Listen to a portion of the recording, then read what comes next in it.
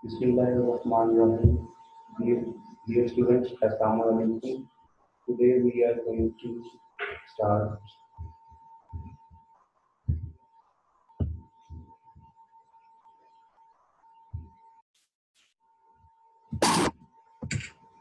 Today we are going to start class 10 subject physics. For topic of today's lecture is chapter number 11. We are going to start, and the chapter name is sound. Pages that we will cover today: 21, 20, 20, 21, and 22. So this is the chapter number 11, name sound. So we will discuss what we will study in this chapter. I will show you now. 11.1 sound waves. We will study 11.1 sound waves that is on page number 20 of your 10th class textbook. So before starting 11.1 topic, I will introduce you some basic things about vibrations or the things we studied in the last chapter. You know that the vibration of the object in any medium produces waves. For example, when we studied the topic Ripple tank, uh, the Ripple tank consists of a wooden box and and a vibrating attached on the wooden box. When we give the power supply to the motor, the it will start oscillating or it will start producing white waves. So ripple tank is used actually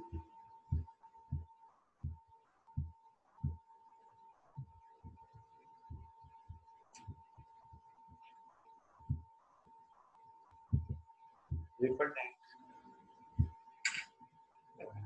ripple tank, for example, vibration of the ripple tank produce water waves. The medium in this case is liquid. You know, we in the ripple tank we use the water and the vibrator is attached on the surface of the water. So when we give the power supply to the ripple tank, it will start oscillating and it produce the waves. The water will produce, but it can also be the liquid. In this case, in vibrating a ripple tank, we have the vibrator and the water waves, but we can use also use gas and solid. This is also true. We can produce waves in gas and solid. The medium is gas and solid. But in this chapter, we will discuss another type of waves, which is not the water waves. It is another type of wave, which is called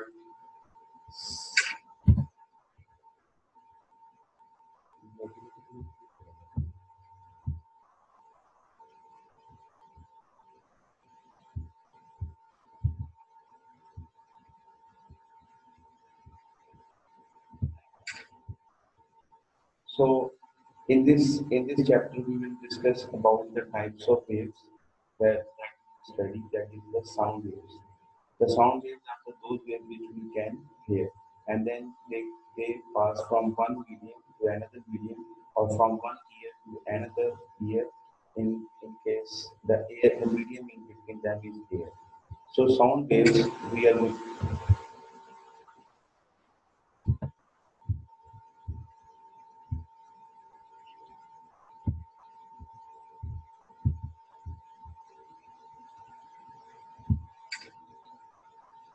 sound waves like other waves.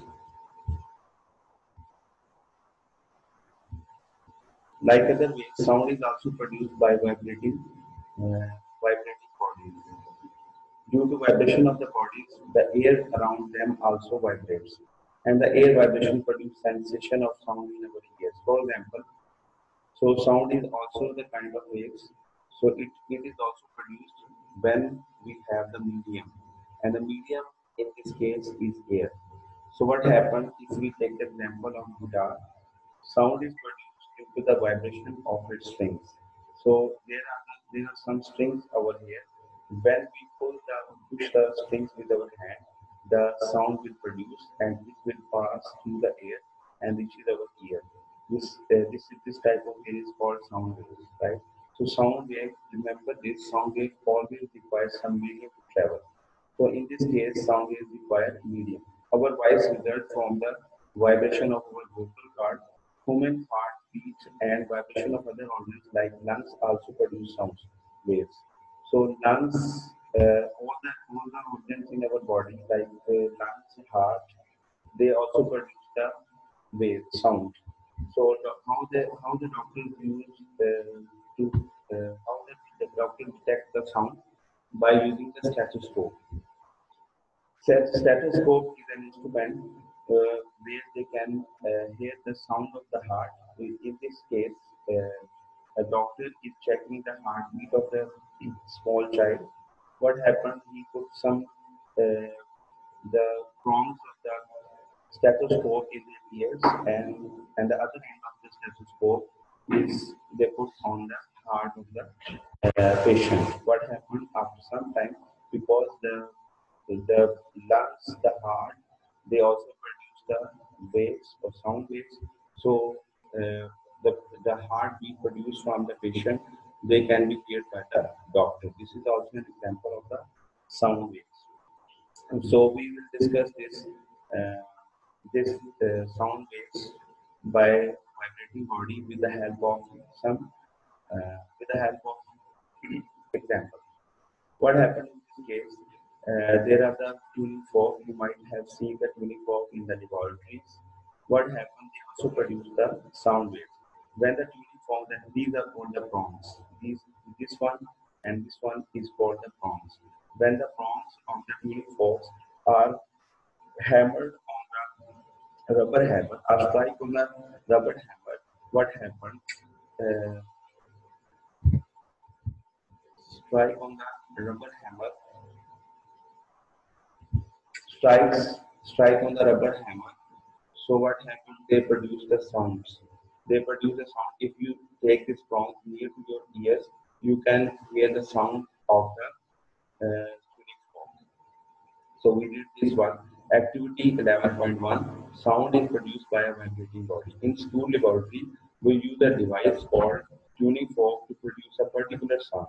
If we strike the tuning fork against rubber hammer, this is rubber hammer, right? Rubber hammer, the tuning fork will begin to vibrate. It will begin to vibrate about its mean position. We can hear the sound produced by the tuning fork by bringing it near our ears. If we strike the prongs of the tuning fork, what will happen is the vibration will create, and if we take this tuning fork near to our ears, we can hear the sound of the tuning fork.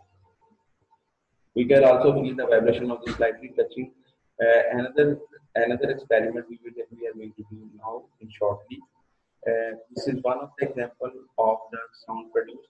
This is the tuning forks, and this is the prongs of the tuning fork. When we strike these prongs on the rubber hammer, they will produce the sound wave. So vibration will be produced if we take this tuning fork near to our ears. What will happen? We can hear the sound of the tuning fork. We can also take this tuning fork if we strike the tuning fork on the rubber hammer and uh, bring it to the small bob, which we have already done this experiment in ninth class. So there is a small bob attached. There is a small bob attached on the string. What will happen if we strike the tuning fork and bring it to the ball? The ball will move in this direction. Small ball. This is the tennis ball, right? Top table tennis ball is attached in one end. The other end of the table tennis is attached in the string. The other end of the string is attached in the support, and this is the one end. One end, the small ball is attached, and the other end is supported with the hook. What will happen if we bring the tuning fork near to the table tennis ball? What will happen? So it will move due to the vibration of the tuning fork. It will move the ball in this direction. In this direction. So this will prove that the vibration can also vibrate the body. So if they can transfer the energy. So sound is energy. They can also transfer the energy from this point to this point. That's why the ball is from this point to this point. Another example which we shall study now, if we dip the vibrating tuning fork, if we dip the same tuning fork in the water, there is a small amount of water in a cup. What will happen if we strike the tuning fork and the vibration will produce? And if we dip this tuning fork into the water, you will see the splash. You will see the splash. The water will now, if we dip the vibrating tuning fork into a glass of water, we will see a splash. Water does make the water splash. So, due to the vibration of the tuning forks, the splash will occur. The water will evaporate. The water will fly over. So, in this case, it will produce that the vibration produced by the tuning fork will create the splash, or it will move the ball from one place to another place. So the three examples we discussed, the tuning forks will produce the vibrations in the tuning forks, and the vibrations have the energy, so they transfer the energy from one place to another place. As you can see, the ball is small ball, the table tennis ball is moving uh, due to the vibrations from one place to another. Similarly, the tuning fork in the when we dip the tuning fork or dip the tuning fork in the water, the splash will occur. Now I move towards the sound required material medium for its propagation. Propagation means movement.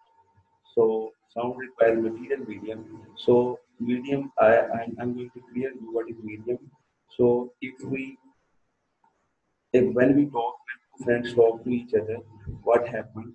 They they produce a vibration in the air. So from one place, the one will speak, another will hear. So how the sound will travel from one place to another? Because the in between two friends there is the medium occur, which is air. That's why the reason the sound comes from one ear to another ear, because the ear is present. Unlike light waves, which are electromagnetic in nature, uh, when we studied the chapter number 10, we studied the mechanical waves and the electromagnetic waves. The mechanical waves are those waves which require medium for their propagation. Like sound waves require the medium for their propagation. But in case of the electromagnetic waves, like X-rays, heat rays, these do not require any medium. They can pass through any medium. So they don't require any particular medium for their movement or their propagation. So he is talking about the electromagnetic wave. So light waves is an example of the electromagnetic wave, because light doesn't require any medium for their travel, for their movement. They can pass through any medium. If the air is there's a medium in air, it can pass through. If it has a vacuum, it can vacuum means there is no air. If there is no air, it can also pass through, which means light wave is an electromagnetic nature. It does not require any medium. Vacuum means there is no air. But on the other hand, if we talk about sound waves, which is the type of mechanical waves, as we discussed in the chapter number 10, when we discussed the mechanical waves are those waves which require some medium for their propagation, which requires some medium for their travel. So in this case, when I took the example of the two friends, so A is the medium. So our voice comes to other person's ears through the propagation of air, because in the air medium is travel, air is present between us. If there is no air, we cannot hear the voice of each other.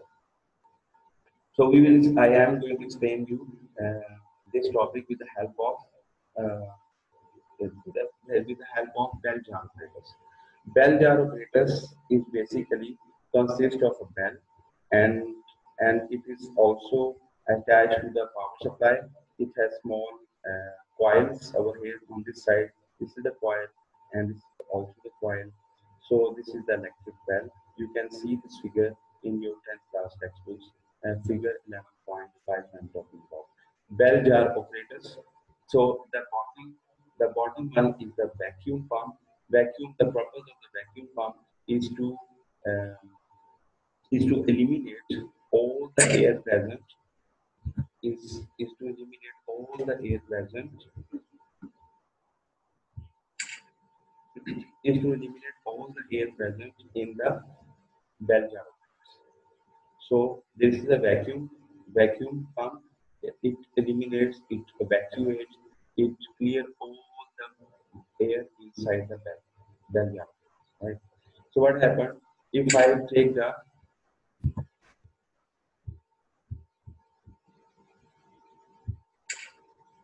if I take this bell jar apparatus, if there is an air present in the bell jar apparatus, if there is an air present in the bell jar apparatus, what will happen? We can hear the sound produced by the electric bell.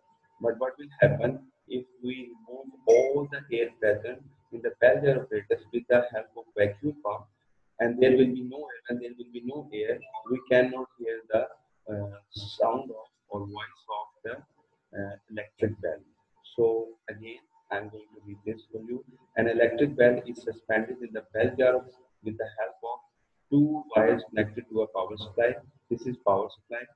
So two wires are connected, one over here, the other is over here. So two wires are connected. This is called a power supply. By switching on the power supply, if we give the power supply over here, so what will happen? Electric bell will begin to ring. It will start vibrating or it will produce the sound. But we can hear the sound of the bell. Now start pumping out air from the jar by means of a vacuum pump. But if we, what will happen if I remove all the air present in this bell jar apparatus? What will happen? When there will be no air, we cannot hear the bell ring. The sound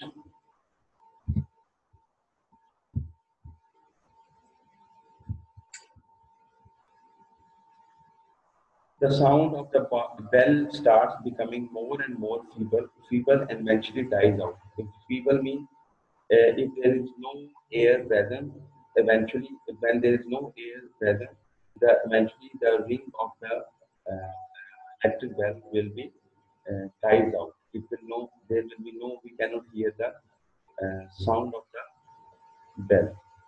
Although the bell is still ringing, when we put the air back into the jar, what will happen if we put the air back into the bell jar apparatus? We can hear the sound of the electric bell very easily. From this experiment, it is proved that the sound requires some material medium for their propagation, and the material medium in this case is air. But as long as the air is present in the bell jar apparatus, we can hear the ringing of the bell. But when we vacuum out or when we clear out or when we remove all the air present in the bell jar apparatus, what will happen? The we can bell is still ringing, but we cannot hear the ring of the electric bell. So this from this experiment, it's proved that the sound requires some medium for their propagation. After doing this, after doing all these experiments, uh, now we are going to discuss what kind of sound wave is it. It is a longitudinal nature. It is a longitudinal nature. Sound is actually the longitudinal nature. We have discussed this longitudinal waves and transfer waves, but sound wave is of longitudinal nature. If you don't know about the longitudinal and transfer waves, you go back to the chapter number 10, or you can search my YouTube channel to listen the longitudinal nature, what is longitudinal nature, and transfer wave, what is the longitudinal waves or transfer waves. But the sound wave is of longitudinal nature. What does this mean? Longitudinal nature means propagation of sound waves produced by vibrating tuning fork can be understood as tuning. This is the tuning fork. This is before striking. I haven't striped out this tuning fork with the rubber hand. This is its rest position. This is its swimming position. So this is our A point, A position. This point is O, which is called mean position because the tuning fork is at rest. And this point B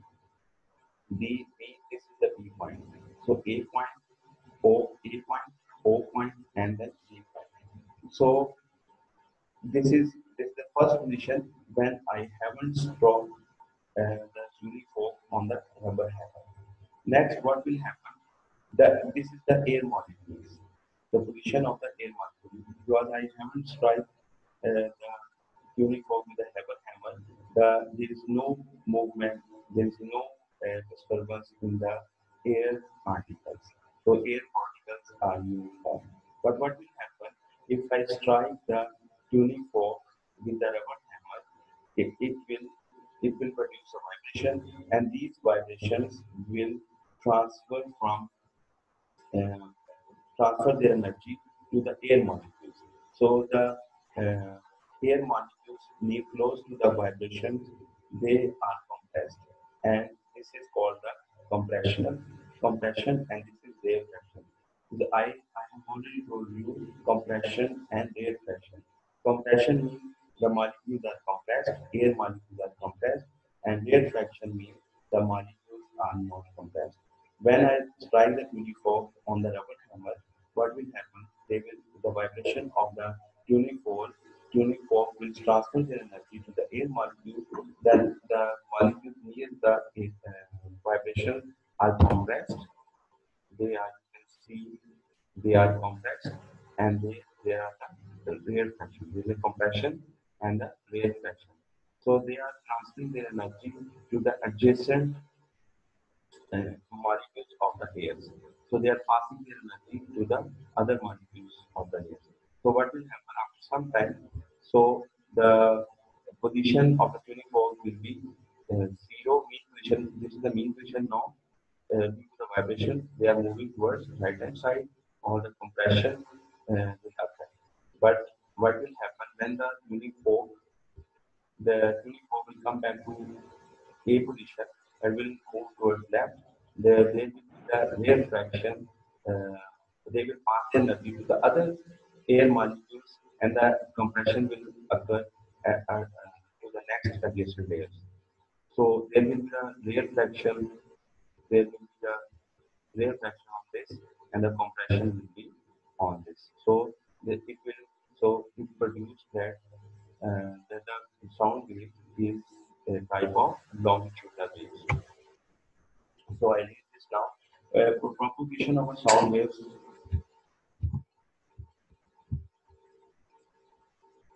propagation of a sound waves, propagation of sound waves produced by a vibrating tuning fork can be understood in short mathematics. Before the vibration of tuning fork, density of air molecules on the right side is uniform. So you can see in A the density of the air molecules are uniform.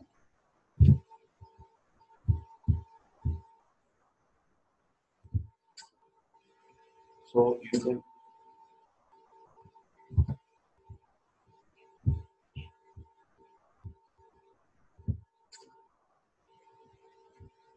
they are uniform. So when the right prong of the tuning fork moves from mean position O to position B, O to B on this right hand side, it exerts some pressure on the adjacent layers of the air molecule and produces a compression. So you can see this is a compression. So similarly, this compressed air layers in turn compression the layers next to it, and so on. A moment later, the prong begins to move from B towards A. Now the pressure in the adjacent layer decreases, and the air fraction is produced. The air fraction is transferred to the air layer to next to it, and so on. As the uniforms move back and forth,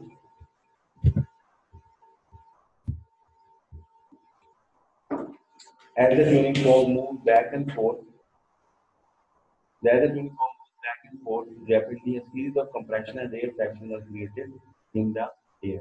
In this way, sound wave propagates in the air. So the direction of propagation of sound wave is all along the direction of the oscillating air molecule. This shows the longitudinal nature of the sound wave. Distance between two consecutive compression and reflection is wavelength of sound wave.